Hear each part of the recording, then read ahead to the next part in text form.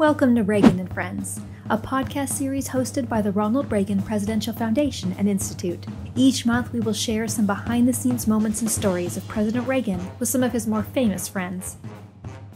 In this week's podcast, we present American actor William Holden, one of the biggest box office draws of the 1950s. Born William Franklin Beadle Jr., he became known professionally as Bill Holden once he hit Hollywood. He won an Oscar for Best Actor in the film Stalag 17 in 1953, and a Primetime Emmy for Outstanding Lead Actor in a Limited Series or Movie for the television film The Blue Knight in 1973. He also starred in some of Hollywood's most popular and critically acclaimed films, including Sunset Boulevard, Sabrina, The Bridge on the River Kwai, and The Wild Bunch. He was named one of the top 10 stars of the year 6 times between 1954 and 1961.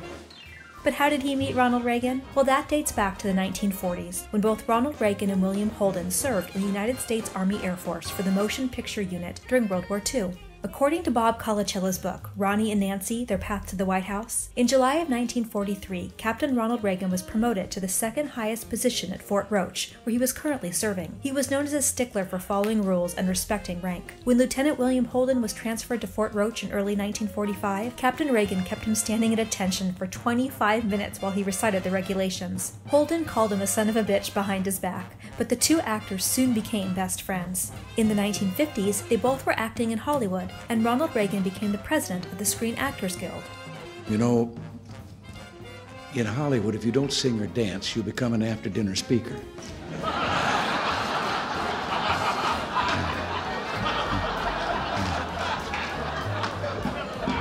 And look where I wound up.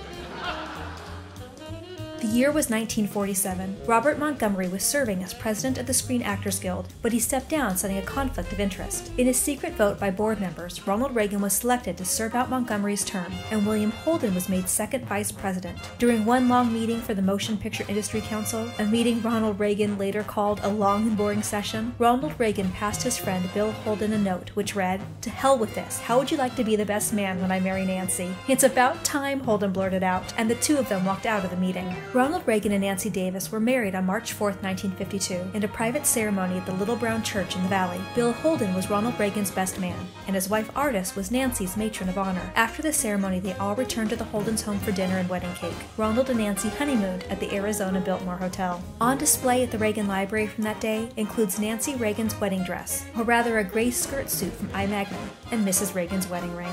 Ronald and Nancy Reagan preferred not to be part of the Hollywood scene after getting married, and would instead attend small dinners with friends like the Holdens. When Ronald Reagan ran for governor of California in the mid-1960s, Bill Holden was one of his supporters on the campaign trail.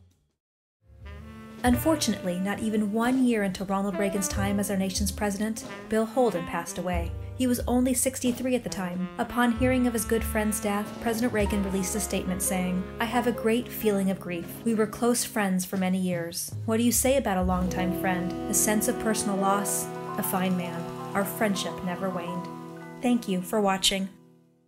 Don't forget that when you subscribe to our YouTube channel, you'll be notified every time new videos and podcasts are added to our site, including our Reagan and Friends, Words to Live By, and Reagan Forum podcasts. And don't forget to follow @Ronald Reagan on Facebook and Twitter, as well as @Reagan Foundation on Instagram and YouTube.